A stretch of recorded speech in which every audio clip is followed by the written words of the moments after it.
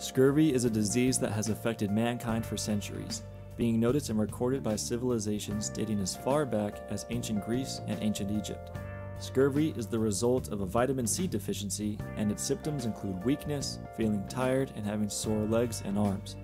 If scurvy goes untreated, gum disease, a diminished number of red blood cells, and bleeding from the skin can occur.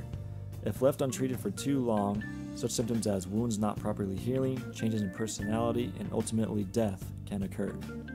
Scurvy was a major problem for the British fleets in the 18th century, leading to more deaths than attacks from French and Spanish fleets. In the instance of George Anson's attempt to circumnavigate the globe, 1,400 of his 1,900 men died, mostly due to scurvy. It had been known for centuries that citrus fruit was able to prevent and cure scurvy, but it wasn't widely accepted in the medical community yet. In 1747, James Lind conducted what is known as one of the first recorded controlled experiments, in which he tested the effects of several different types of acids on sailors with scurvy.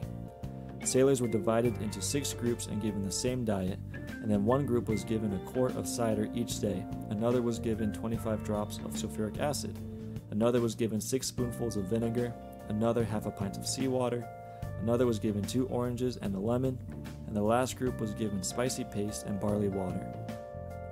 The experiment quickly showed that those in the group with the oranges and lemons were mostly able to swiftly recover from the effects of scurvy. Following the experiment, Lind published a treatise of the scurvy, which almost no one read. But 9 years later, Lind published Essay on the Most Effectual Means of Preserving the Health of Seamen.